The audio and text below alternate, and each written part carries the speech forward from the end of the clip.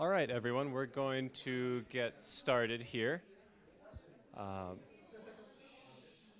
I want to welcome everybody to Naturalist Nights. My name is Ben Sherman. I'm a winter naturalist here at ACES. Naturalist Nights is a 10-week free speaker series in the Roaring Fork Valley, hosted by a partnership between the Wilderness Workshop, Aspen Center for Environmental Studies, and the Roaring Fork Audubon. These talks are hosted each week through mid-March in Carbondale at 5:30 and here at ACES at 7 p.m. on Thursdays. Cycling through should be tonight's Naturalist Night series sponsors. We'll see them come up in just a little bit here. Those are lots of our generous sponsors. And then a special shout out to tonight's featured sponsor. It's Craig Ward with Aspen Snowmass Sotheby's International Realty. We'll see it coming through on a slide in just a moment here. These businesses provide financial and in-kind donations, which cover travel expenses for our speakers and provide the money that goes to Grassroots TV for recording these presentations, really making Naturalist Nights possible. Grassroots TV airs these presentations on Channel 12 Up Valley and Channel 82 Down Valley. These videos will also be available for viewing later on our website. Next week's presentation will be Dr. Scott A. Taylor, and his presentation will be Guarding the World's Finest Guano, a story of ecology and economy. Should be a cool presentation. But I would like to introduce tonight's speaker, David Anderson. Dave is a natural historian who works with the full spectrum of Colorado's conservation community in order to support informed decision-making in our state. As a biology major at CU, Dave became interested in alpine and Arctic plants. He went on to study the ecology of Arctic plants in the Canadian High Arctic and in graduate school at the University of Washington. After grad school, he and his wife joined the Peace Corps and taught middle school science in the Solomon Islands. Not long after their return, Dave began working for the Colorado Natural Heritage Program, or CNHP, first as a botanist and now as the director of the program. CNHP supports sustainable conservation and management by keeping track of rare species, plant communities, wetlands, and protected areas throughout the state of Colorado. CNHP provides this information to a range of partners to help them make well-informed conservation decisions. CNHP also creates a variety of models and tools to help support conservation. It is an honor to welcome Dave to our 2018 Naturalist Nights. Thank you so much. Absolutely.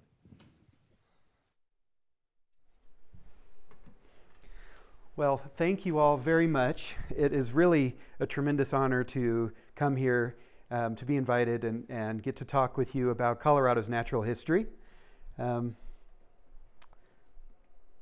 Something that I know all of you are very interested in and excited about. And it's a particular honor to be part of a speaker series that involves a talk especially dedicated to guano. That is beyond cool, and I am going to watch that talk. It is going to be interesting.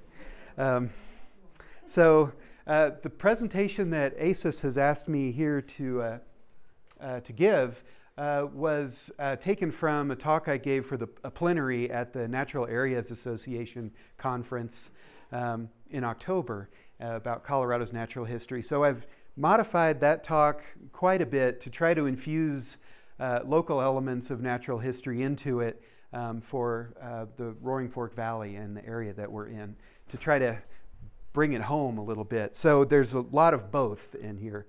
And I'm also going to talk a little bit about some things that we have going on here that the Colorado Natural Heritage Program is working on here in the Valley. This is the title that goes on the playbill for my talk, The Life and Times of Colorado, Our State's Natural History. And like many of you, I bet a lot of you have loved old natural history texts And they are lots of fun to read. They're full of flowery language, you know, back in the last couple of centuries of natural history writing. And this is the document is the Natural History and Antiquities of Selborne in the county of Southampton, to which are added the Naturalist Calendar, observations of various parts of nature, and poems. That's an awesome title. And so I decided to create a real title for my talk that doesn't fit on the playbill in honor of these kinds of titles. So the actual title of my talk is The Natural History of Colorado, wherein is contained the whole discourse and description of the landscape, its history and changes over time, and the species occupying this region, their relationships to each other and manner of assembling into repeating patterns on the landscape, particular noteworthy taxi, and stories of leading explorers, and a poem. So, taking that apart, it's kind of going to look like this. We're going to talk about what natural history is, which is particularly relevant for this series of talks. And I'll go over a few things happening in the valley and kind of how our program supports those things. And then we'll delve into the deep history of Colorado, looking at its geology, ancient climates, its beasts and landscapes. Then we'll explore the present and the future natural history of Colorado, looking at some key ecological systems of Colorado and the denizens thereof, the changing face of Colorado. And then we will not talk about dead white guys, and we will also not have enough poems. So here we go. So what is natural history? And this is a question that I became really interested in when I was asked to speak about the natural history of Colorado, because we are a natural heritage program. So I was like, I really should know what the difference between these two things is. And it's an interesting distinction between natural history and natural heritage. Natural history is a really time-honored tradition of observation-based information about plants and animals, the places they live, and the ways that they interact. And that's kind of boiled down from the Oxford English Dictionary's definition of that term. And so the emphasis there is on observation. It's very focused on the collection of information from the natural environment. It's not so much experiment-based in its purest form. So natural heritage is a concept that we believe started with Lyndon B. Johnson. He's the first person we know of who's coined this term. And it refers to the nature that we have inherited from our forefathers. It thinks of natural history in terms of our inheritance and in terms of our responsibility to take good care of it and pass it on to future generations. And so it was first used by Lyndon B. Johnson, then by Jimmy Carter. And it was really embraced by the Nature Conservancy. And at that time, in the 1970s, the Nature Conservancy established the whole network of natural heritage programs. There's a program like mine in every state and in all of the Canadian provinces and territories and in 16 Latin American countries. All of us are united under a nonprofit called NatureServe. We all work together. We use similar methods, and all of our data get rolled up together so that we can look at natural history across the scale of a municipal park all the way up to a hemisphere, or the globe. So it's a cool thing that kind of came out of this thinking. And some of the programs, the natural heritage programs, don't all have the same name like ours. Some of them have natural history in the name because they focus on documenting natural history. So just to kind of boil down a little bit about what we do, we pay attention to what species and communities, I'm sorry, that's kind of redundant. We document what species and communities we should be paying attention to. And we use scientific data on what we know about these species to help determine what their conservation priorities need to be. Because we have limited conservation dollars, we need to put those on the ground in the most effective possible way. So our programs help identify what the rare species are, what should be listed endangered, what should be sensitive, what don't we have to worry about. We also pay attention to where these targets of conservation are located, because we can't do effective conservation if we don't know where our elements of biodiversity are. And we keep track of how they're doing. So this is a map here showing all about 30,000 locations of rare animals in red, plants in green, and plant communities in blue. Animals are blue, plant communities are red. And we have information on how all of those locations are doing and can rank them along a continuum of conservation status with that information. And then the last key thing that heritage programs do is identify what places and landscapes we should be paying attention to, because most people who are decision makers find it very difficult to focus on things at this level. But we can look at big landscapes here. These are Colorado's potential conservation areas. These indicate the very best places for us to focus on biodiversity conservation. These are opportunities for us to save nature. And so the pink ones that you see in this map here are ones that are of extremely high biodiversity significance. There's about 40 of those in Colorado, and those pink areas indicate places where a particular species is kind of making its last stand. That's a place where if we don't manage for a particular species, we're quite likely to lose it. So that's kind of what we do at the grand scale at Colorado Natural Heritage Program and at all the other natural heritage programs. And here's something that we've been talking a lot about with people in our community here. This was a biological inventory we finished in 1999, in which we identified 55 of those potential conservation areas, and 77 species of concern were found when we did that work. And 10 of those sites are of very high biodiversity significance. So the Roaring Fork Valley is a pretty important place for biodiversity conservation. And this is what that map looks like. We know that this has gotten kind of dated now. We need to revisit this map and help define the important directions for conservation moving forward in the Roaring Fork Valley. And so it takes a lot of work to survey an entire county. So what we've done to make that a manageable enterprise is to look at the habitats very carefully for the target species and narrow down the landscape to where we really think we're going to find rare species when we do a project like this. So this was kind of a start. We're planning to take this another step forward, and I'll tell you about that in a second here. But currently, the projects we have going on are to help the Pitkin Open Space and Trails add more information to the Pitkin Outside website. So you're going to be able to drill down much further into data and information about each of the Pitkin Open Space and Trails sites through this enhanced website that we're helping them out with. We're also doing bioblitzes. This coming summer will be the third year that we've done bioblitzes on a ranch near Carbondale called the Spring Valley Ranch. It's adjacent to the Spring Valley campus of CMC. And we're also doing a lot of bat surveys and monitoring with Colorado Parks and Wildlife and the White River National Forest. There's some really amazing bat populations here in the Roaring Fork Valley. We're just over the hill, working in Lake County this past couple summers and this coming summer, doing inventories of wetlands and uplands. And we're about to get going on something called the Biodiversity and Connectivity Initiative. And this is an effort that's being channeled through a nonprofit that Tom Cardamone is standing up.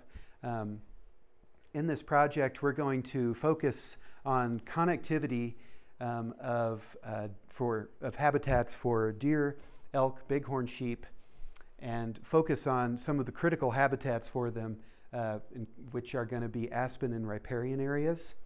And so that project we're planning to have on the ground this coming summer.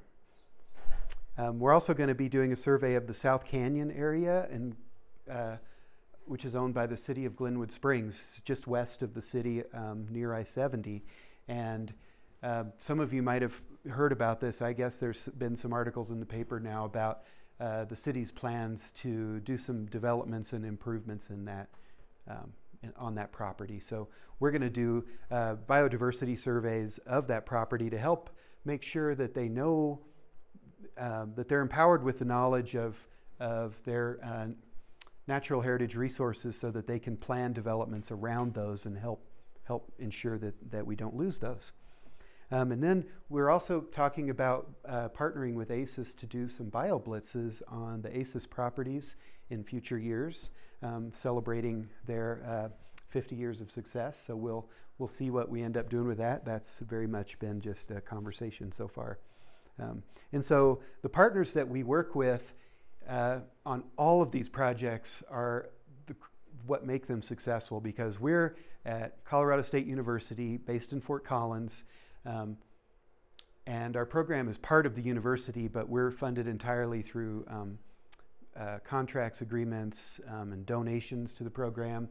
And we work all over the state, but everything we do is entirely partnership driven, and the things that we do are meant to support people who are on the ground, who are actually going to do management and development and conservation, because our program doesn't do any of that. We're sort of a decision-making support brain trust for helping people do good work. So our partners are where it all really comes together. And so we're working with partners in the Valley and also these kind of statewide federal and state and orgs that we've worked with on just about all of our projects somehow. So the Biodiversity and Connectivity Initiative is coming up soon, and we're doing that because of concern for wildlife and movement between seasonal habitats for those large ungulates. And we know that we have opportunities now to enhance wildlife connectivity in the Roaring Fork Valley. And we know that right now is the ideal time to do something about it, because conservation efforts are only going to get more complicated and expensive as prices increase and more people move here. So this is a good opportunity right now. And that in order to put conservation on the ground effectively, we need to identify the best possible options for connectivity. Where do we still have some connectivity that we can protect? Where do we have missing connectivity that we need to create?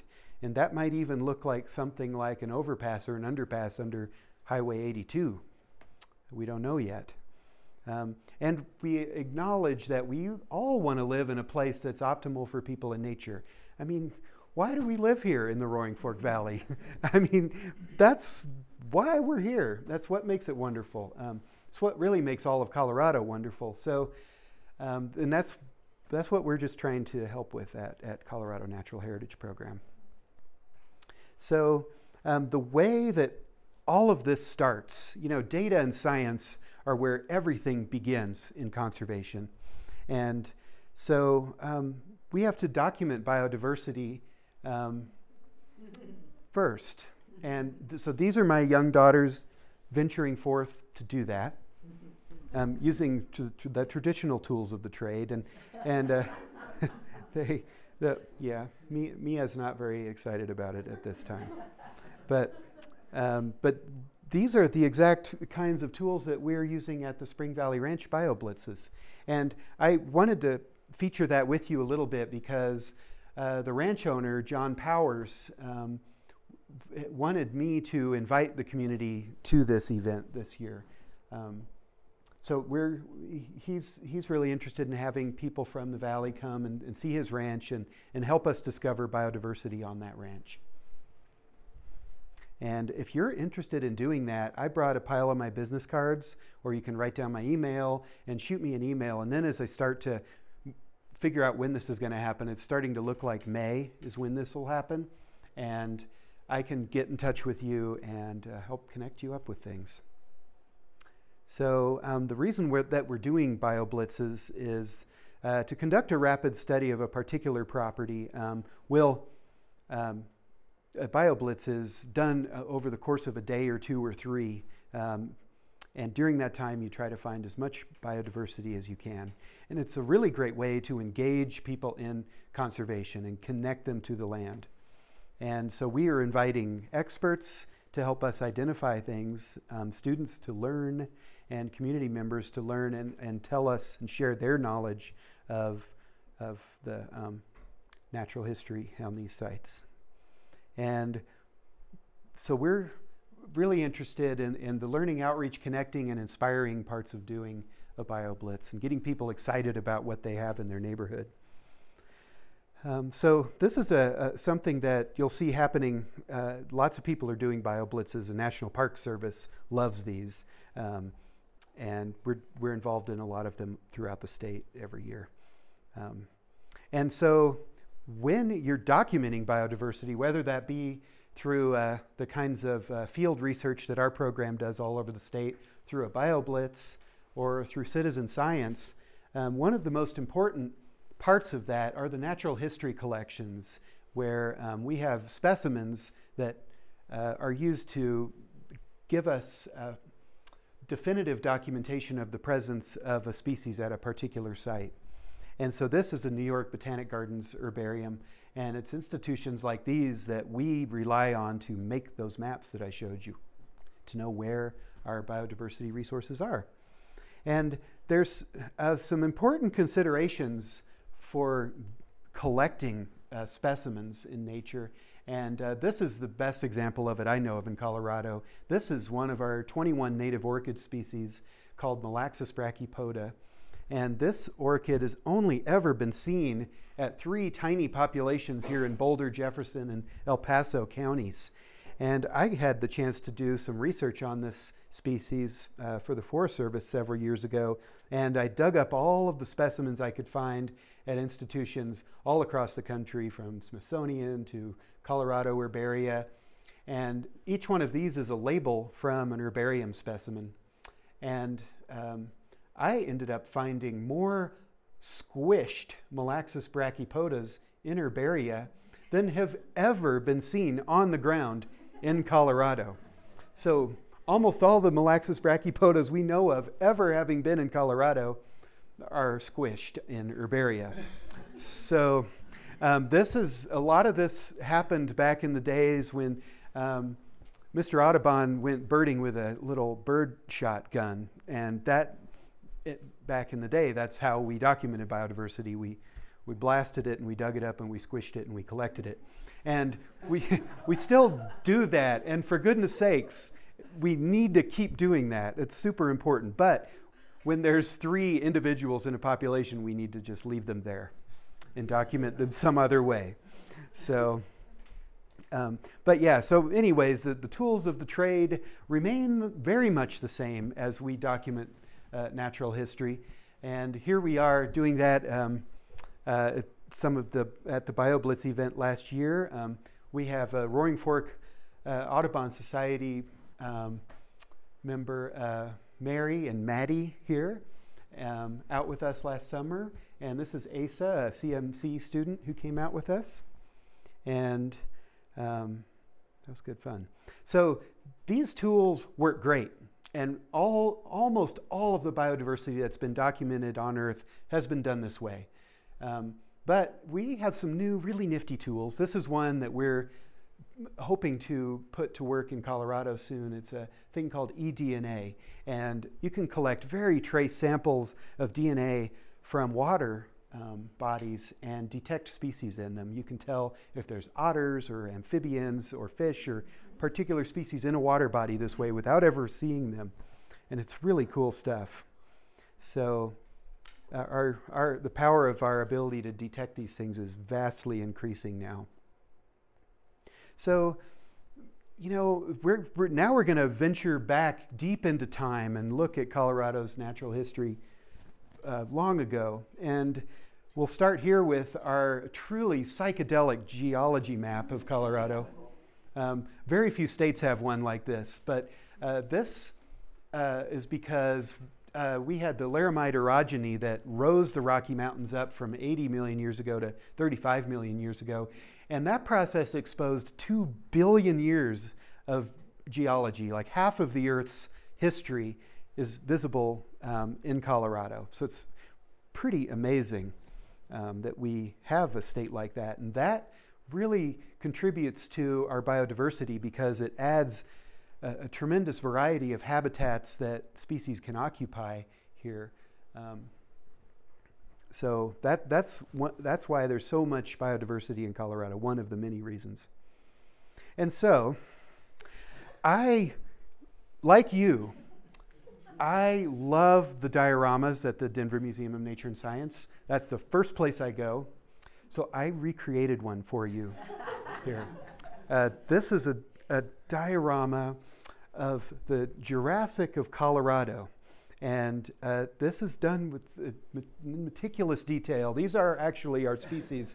Brachiosaurus, Allosaurus, a crocodilian, and our state dinosaur, Stegosaurus armatus, are in this scene because they lived here in Colorado. And I would encourage all of you to go and check out Dinosaur Ridge sometime. Next time you drive down to Denver, if you haven't been there, it's right where I-70 first hits Denver, near where 470 connects. And it's a state natural area and a national natural landmark. And you can see remains of all 4 of these critters in the rock there as impressions from footprints and fossils. And it's such a cool site. They have a great museum. And this will make a mundane trip to Denver really exciting if you choose to go check this place out. I love it. And so then moving forward in time to the Cretaceous period. The Cretaceous was 145 million to 66 million years ago. And so these are 2 of the classic species of the Cretaceous period, the late Cretaceous, just before the Chicxulub event, which was the giant meteor that hit the Yucatan Peninsula and wiped out the dinosaurs and all of the aquatic reptiles except for turtles that were extant during the Cretaceous period. And so here we have Tyrannosaurus rex and Triceratops. We also have grass because the grasses evolved in the Cretaceous period. That was the first time we had grasses on Earth. So then, there are some kids here, and this is going on the internet, and I'm sorry about this, but it's kind of, but these things happen when you give talks about Tyrannosaurus rex. And so you can see evidence of these 2 beasts at a place called the Triceratops Trail, which is in Golden. It's just a little bit east of Dinosaur Ridge. So you could make a whole little day out of this to go check out both of those places. They're really neat. And so then after that, there was the Chicxulub event that I mentioned, and you can see evidence of that at several locations around Colorado. And there's a really nice outcrop of the KPG boundary, it's now called, at Trinidad Lake State Park. And you can see the line in the rock where the all the ejecta and the parts of the meteor can be seen in the strata there. It's really cool stuff. So, so after the dinosaurs went extinct, we're in the period called the Paleogene, which was from 66 million years ago to 23 million years ago. And it was during that time that the modern flora of Colorado started to evolve. We still had redwoods in Colorado at that time, but we also, as the inland sea was retreating and the Rockies kept rising, the climate really changed in Colorado and places started to dry out. And that's when things like ponderosa pine and a lot of our really desert shrubs started to evolve as part of this Madro-Tertiary geoflora.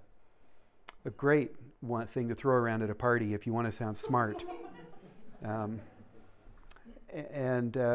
So another thing that happened during the Paleogene is the La Garita event. And this is a mind-boggling thing that happened in Colorado. And this big brown blob here is where the La Garita event occurred. This was the Earth's largest volcanic eruption ever. There's no other record anywhere in the geologic history of a bigger volcanic eruption. This thing's 3 times bigger than the giant eruption of Yellowstone that created the caldera that Yellowstone National Park is in. And Colorado, we never get credit for this. People are always talking about Yellowstone and the supervolcano. Well, we have the supervolcano in Colorado, but ours is dormant. We don't have cool geysers and stuff. So, all right. But the La Garita event ejected 15,000 cubic miles of stuff in one cataclysmic kablooey. Like, that's huge. That's like a whole mountain range. And, you know, I tried to calculate this volume, and it's something like 20 by 30 miles, 1 mile deep. Just, wow. So that's a big volcanic eruption, and the red stuff shows where there's volcanics left over from that. And so we have some of those right here in near Mount Sopris. There's some ejecta from the La Garita event. And around this time, there were plutons that are magma coming up from the deep that didn't actually break the surface that created the West Elk Mountains. So that was around the same time that our mountains around here formed, some of them.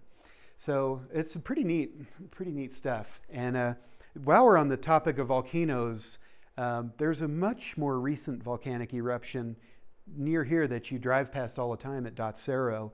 I don't know if all of you know, but there is a caldera just off the highway right there.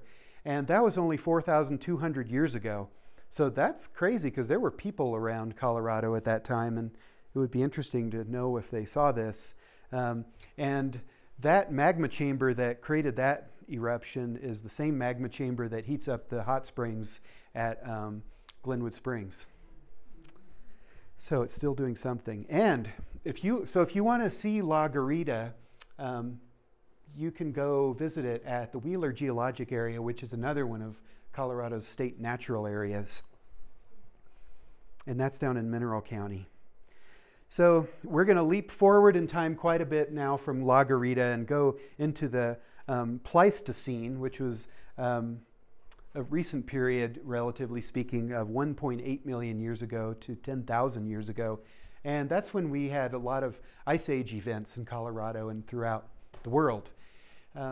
So in Colorado, the Ice Age really wrote a story on our mountains, all of our big cirques, everywhere you go. You probably skied on some today.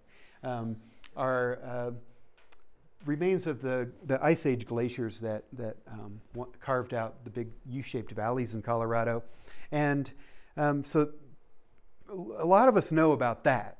But what a lot of us don't know is that there's all sorts of other cool Ice Age stories in Colorado. And this one's one of my favorites because I'm a botanist. And this little thing called the Greenland primrose, Primula egalaxensis, is a fairly rare primrose. It's quite rare in Colorado, and it's sort of rare across boreal Canada and Greenland and Iceland. And during the Ice Age, we think that this plant was fairly common down in the United States, but when it was much colder. And then as the ice receded, the range of this plant receded back north to where it is now. But it stuck around in a couple of weird little spots in Colorado where we have these relict habitats that have remained very stable since the Ice Age and are still very much like it was during the Ice Age. And this is a really cool one. This place is called High Creek Fen. It's a nature conservancy preserve in South Park.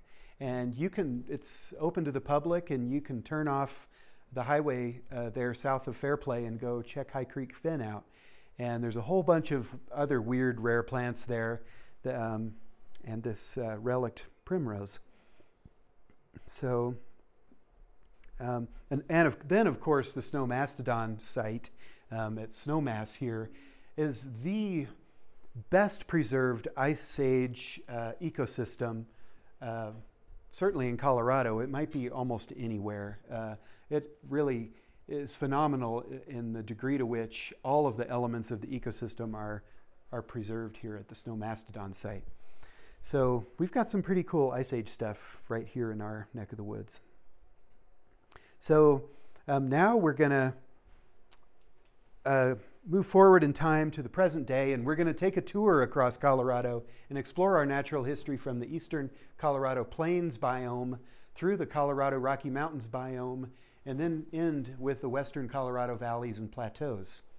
And this is the classic elevation diagram of Colorado that shows all of the tremendous diversity of elevations we have from 4,000 feet to 14,000 feet. And this is why we just have so many more interesting species here than Kansas does.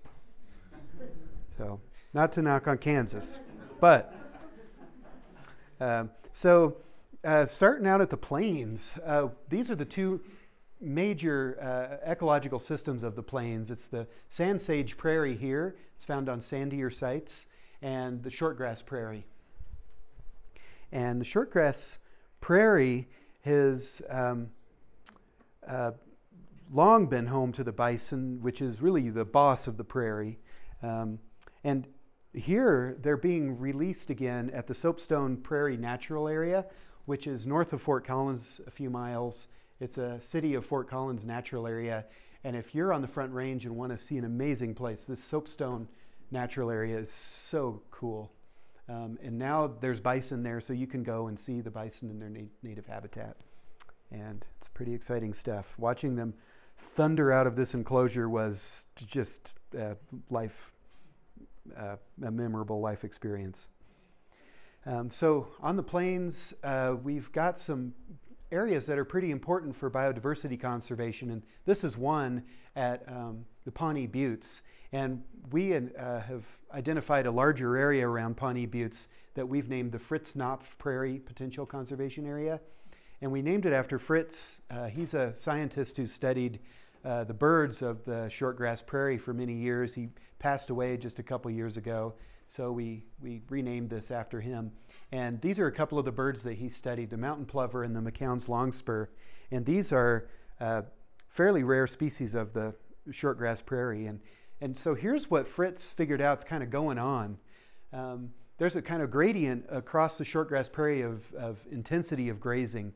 And that is how the species there evolved, because of the way the bison grazed on the prairie. Was that some areas were very intensely grazed, others weren't touched for many years. And so the suite of grassland birds evolved to live on different heights of grass, areas with different heights of grass.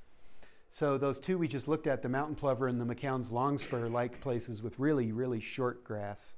But there's a bunch of other species that like the grass a little bit taller.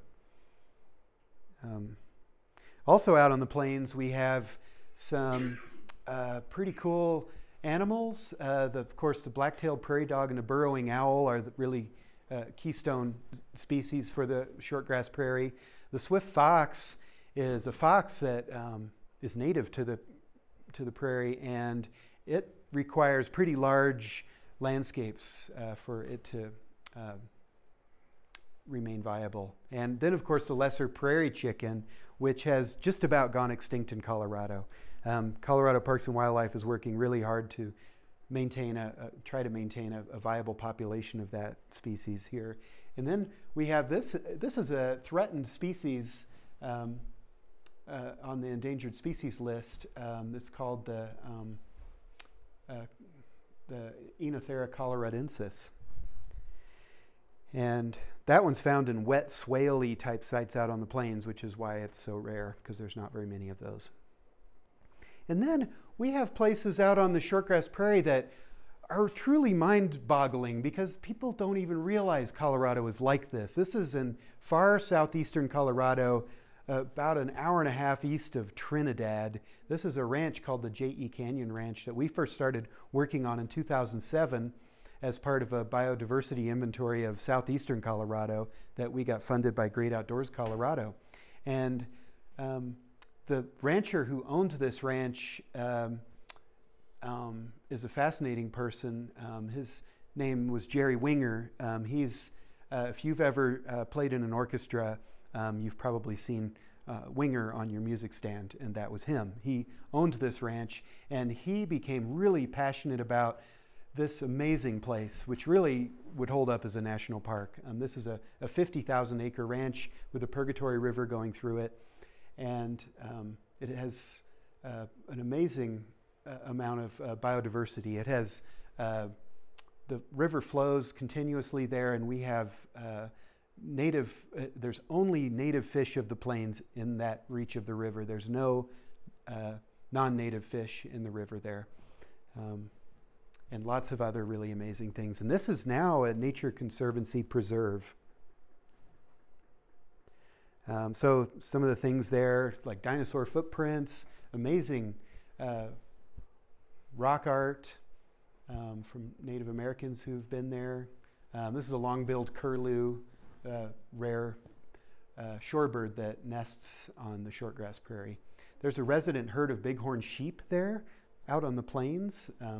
We know they used to do that a lot more, but here we still have them. And so it's a pretty cool place.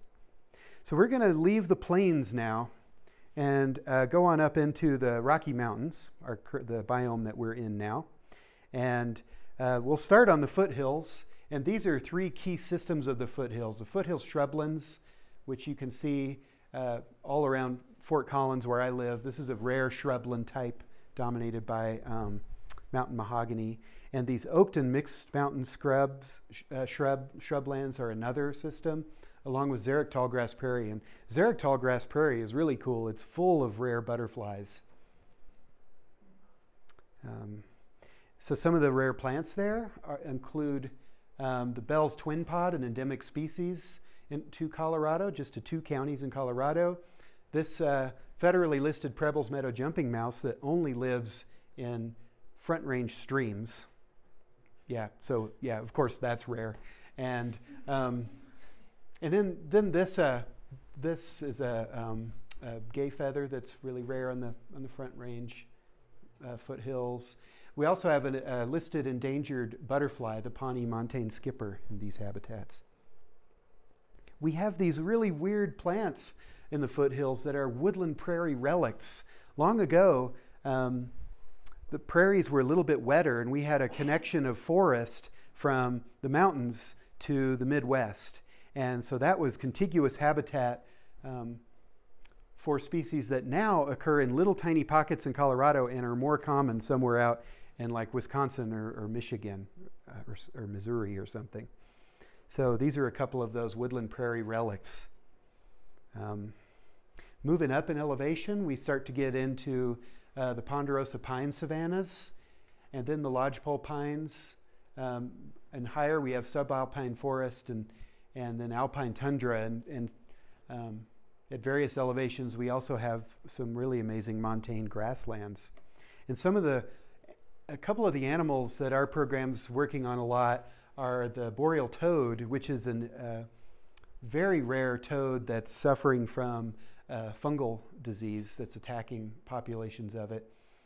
This toad is only found at very high elevations. It's the only toad living at the high elevations in Colorado.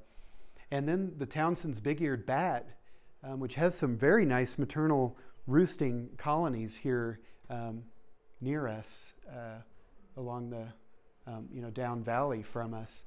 And we're worried about this bat because of a disease called white nose syndrome that's been attacking bats on the East Coast, and it's moved west across the country, and it isn't known in Colorado yet. So we're monitoring those bats to try to observe what happens.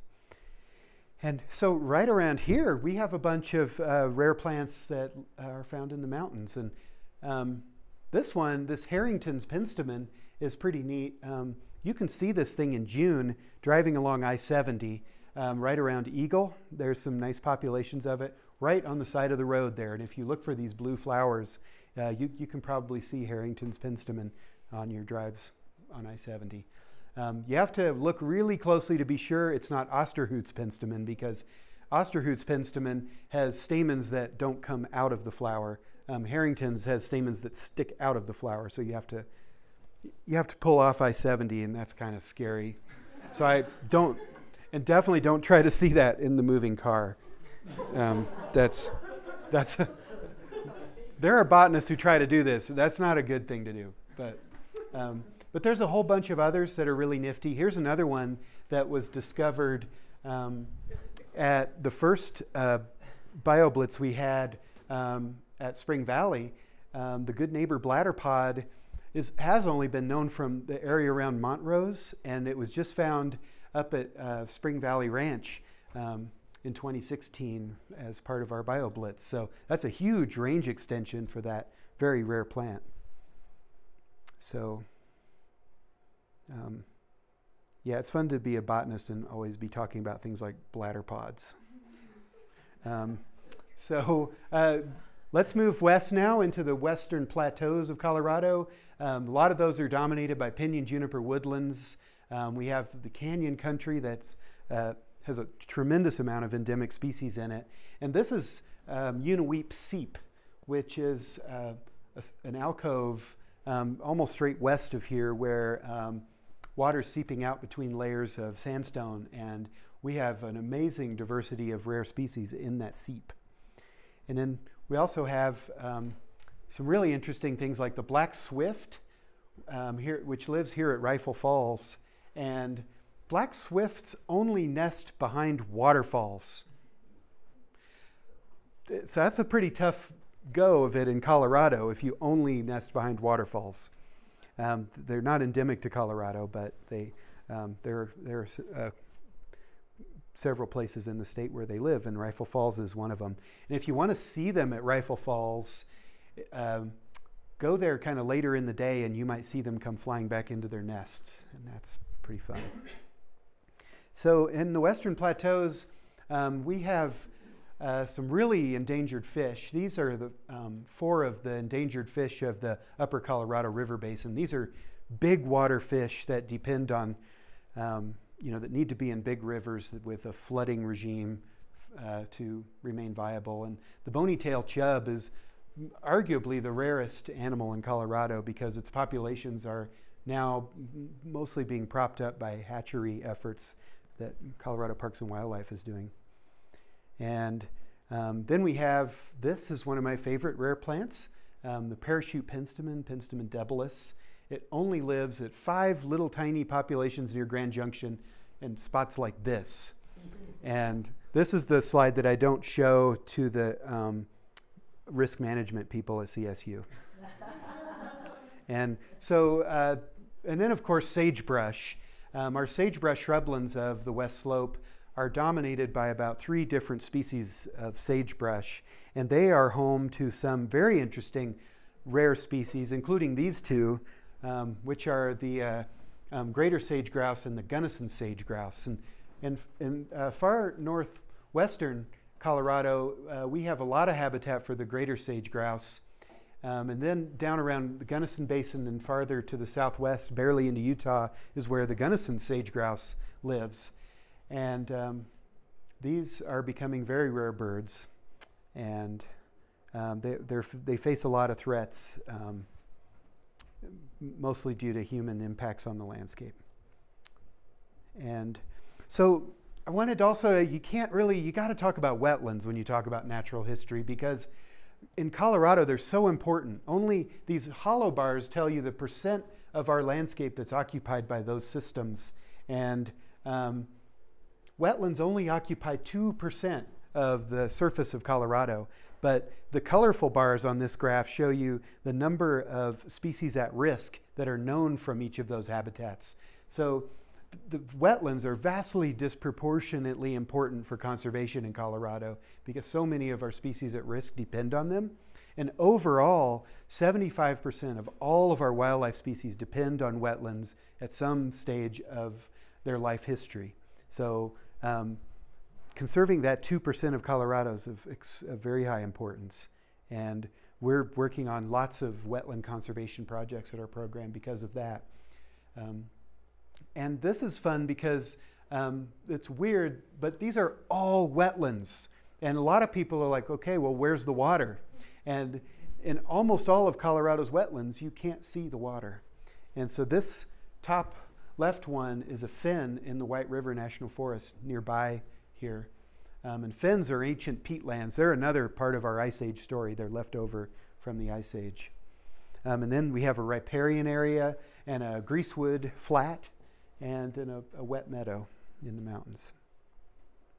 The other habitat that's really important for our biodiversity are the barrens. And the barrens are sedimentary rock outcrops throughout the state. We have them on the west slope and the east slope where there are really lousy, crappy soils on these barrens, and only a few plants can tough it out and survive on the barrens. So a lot of our endemic species are plants that are specialized to live on shale barrens. And so here in the valley, we have a lot of Menifee shale, Mancos shale, and we have rare plants on a lot of those outcrops. And these are some of them. These two are on the endangered species list. And this one's out west as well. And this one's actually lives down by Pueblo. So, you got to think about climate change now with everything. But we've made this graph that shows annual precipitation on the Y and annual temperature on the X. And the dots indicate these systems that we've just looked at and where their temperature and precipitation intersect now. And in the future, modeling this out to 2060, we think that these boxes are where that environmental space is going to exist that those places are in now. So those systems are going to be existing in very different environmental conditions, and we don't know yet what's going to happen to them because of that. So I wanted also to talk about the people of Colorado, and I love this bumper sticker because pretty much everyone who has it isn't really, like, I was born in Aurora, and I'm pulling musk thistles out of my garden that are probably more native than me because they've had more generations here in Colorado than I have. So, but we do have a lot of people that have lived in Colorado for a very long time. The Utes have been in this valley for a long time. Some of our other tribes are the Pawnee, the Cherokee, Comanche, Cheyenne, and Arapaho, and they were the tribes that were besieged at the Sand Creek Massacre.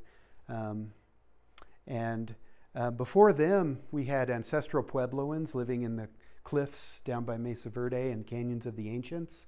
We also had before them the Folsom people, and we have really good evidence of them having been here around 10,000 years ago. And one of the most famous Folsom sites in the whole country is near Fort Collins. It's called the Lindemeyer site, and it's at the Soapstone Prairie Natural Area where the bison also are. So if you're interested in that kind of stuff, go check it out. That's where they found a Folsom point jammed into the vertebrae of a bison antiquus, the extinct species of bison that they hunted back then. So pretty definitive evidence that they were hunting bison. So that's a slam dunk case right there. That's even better than the glove, but okay, but we don't have to talk about that. So I wanted to talk about some of my heroines, my favorite people in the natural history world, and this is one of my heroines, Alice Eastwood, a truly amazing person who was a botanist in the formative days of Colorado, who was born in Toronto, and she was raised in a convent by a priest who was a botanist, and he made her become really interested in botany, instilled a love of it in her. And in 1873, her father asked her to come out to Colorado. He was running a store and needed some help. So she finished high school in Denver. And then her father did all right with the storekeeping and invested in some real estate. And that real estate investment allowed her to be able to live full-time as a botanist and just go be a botanist all the time. And at that time, she started hiking a lot and traveling around on the trains around Colorado.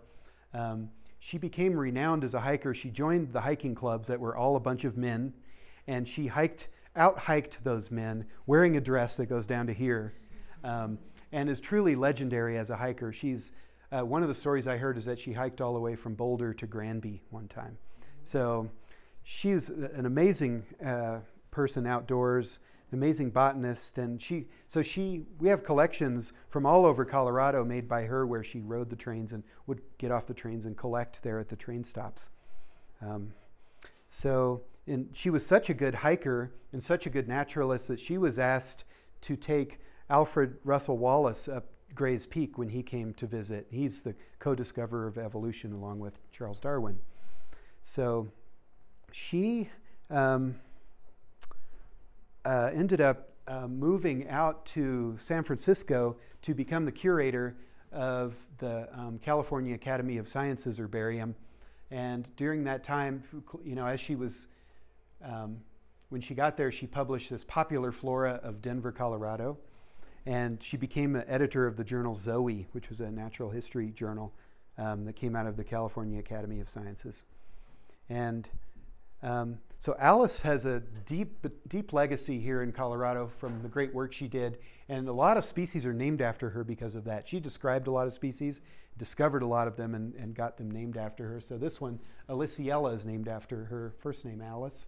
This is an extremely rare plant that's only found on top of 2 mountains in the San Juans that hadn't been seen since 1892 and got rediscovered in 2005.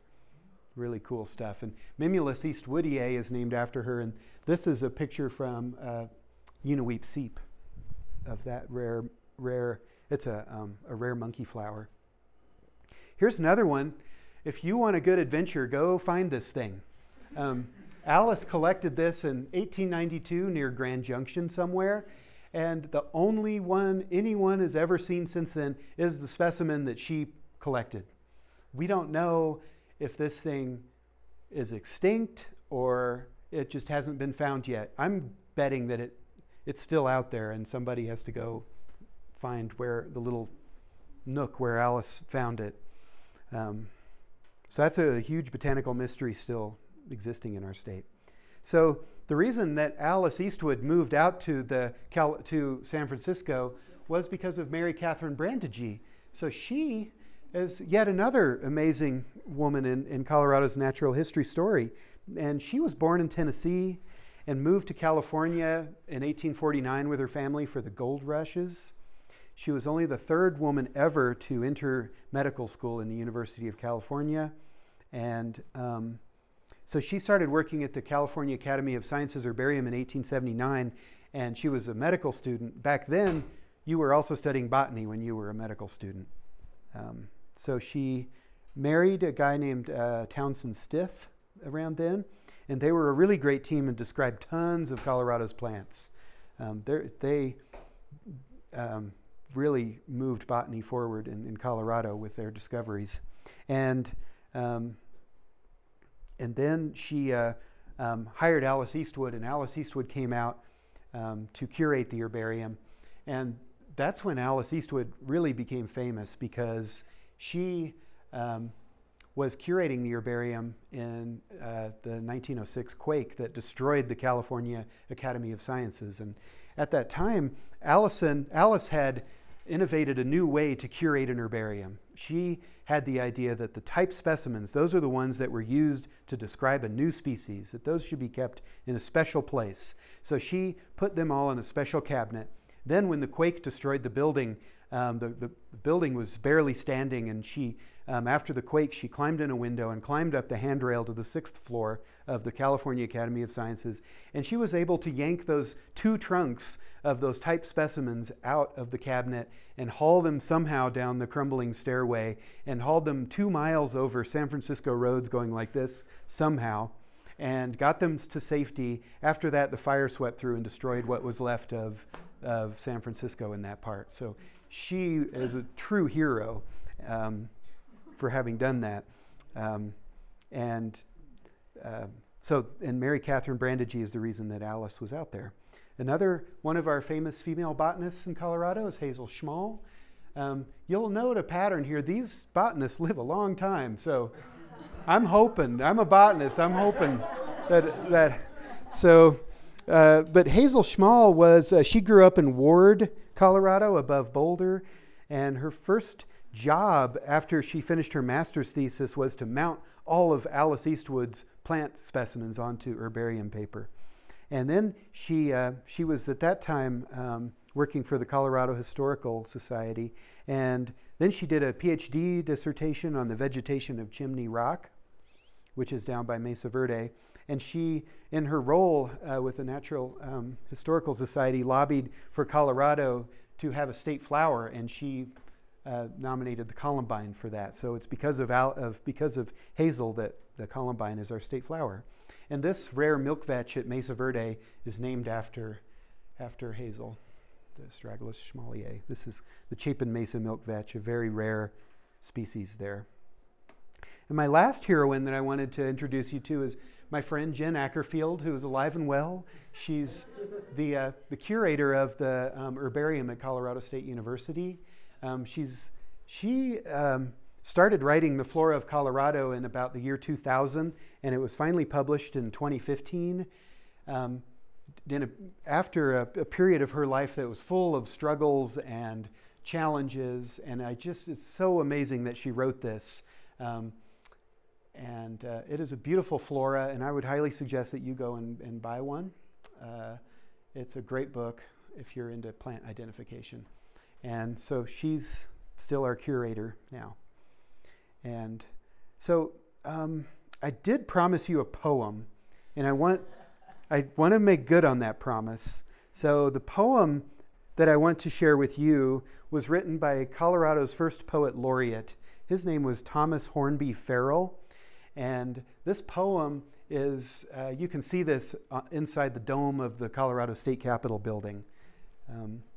And I've set it along with photos by a member of our staff named Michael Menifee. And I'll kind of close out this talk with this poem for you. Here is a land where life is written in water. The West is where the water was and is.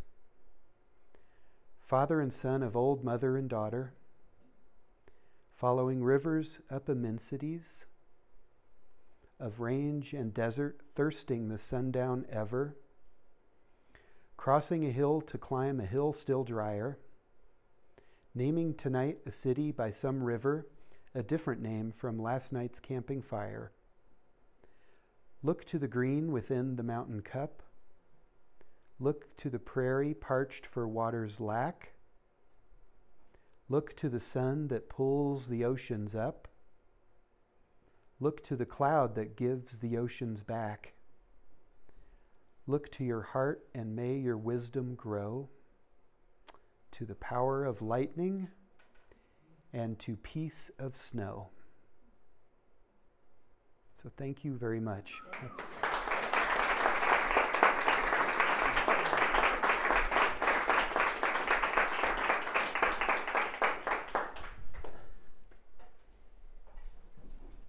Well, if anyone has questions, I'm happy to field those. Yes, sir. How long have you been doing your job? I started at Natural Heritage Program in 1999. So the job I have now I've been doing for 8 years. Before that, I was a botanist. And if you could hold your question until I can get the microphone around, Oh, it'll allow people sorry. watching to hear what you've got to ask.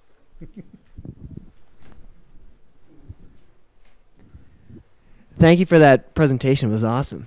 Thank you. You had a graph of the time and the precipitation expected with climate change.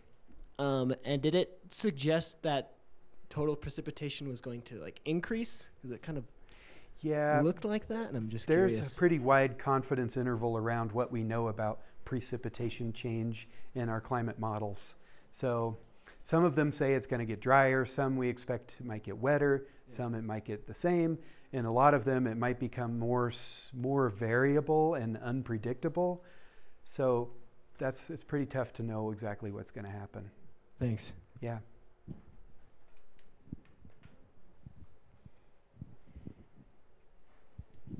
I have kind of a silly question, but as someone who has traveled to so many of Colorado's natural areas and explored so many of them, top two that you would recommend going out of your way to visit? Ooh, wowie. Yeah. Top 2. Well, yeah. Well, one of them, the place of late that has blown my mind more than anything else was the J.E. Canyon Ranch. Unfortunately, it's not that easy to visit it. I don't know how one would go about doing that. Would have to work with the Nature Conservancy to go see that place. Oh boy. Yeah. My favorite one is always like the one I just went to. Yeah. You can settle on one if you're... I mean, gosh, I think of all the wilderness hikes I've done and stuff around here, and yeah, I love all of those. It's just pretty hard to pick one out of them.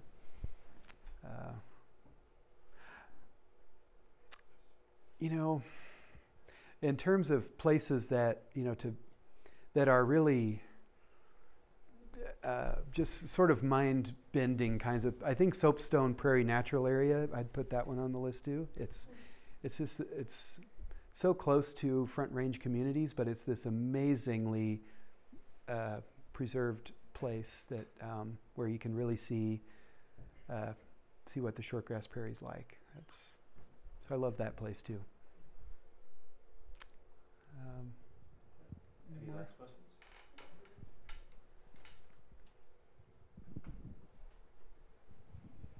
How do we continue to protect these places when we've got a administration that doesn't seem to care about it? Stay active locally. You can do so much to advocate for conservation in your community. I think, you know, here in this community, there's so many nonprofits and conservation organizations that are doing great work. And they are really how I think we can move the needle. And I think that can happen nationally, but it can happen right here in your community. And ACES is doing amazing things. And I think getting behind organizations like that gives me so much hope. We'll do one more. If anybody has another question. There was one in the back before.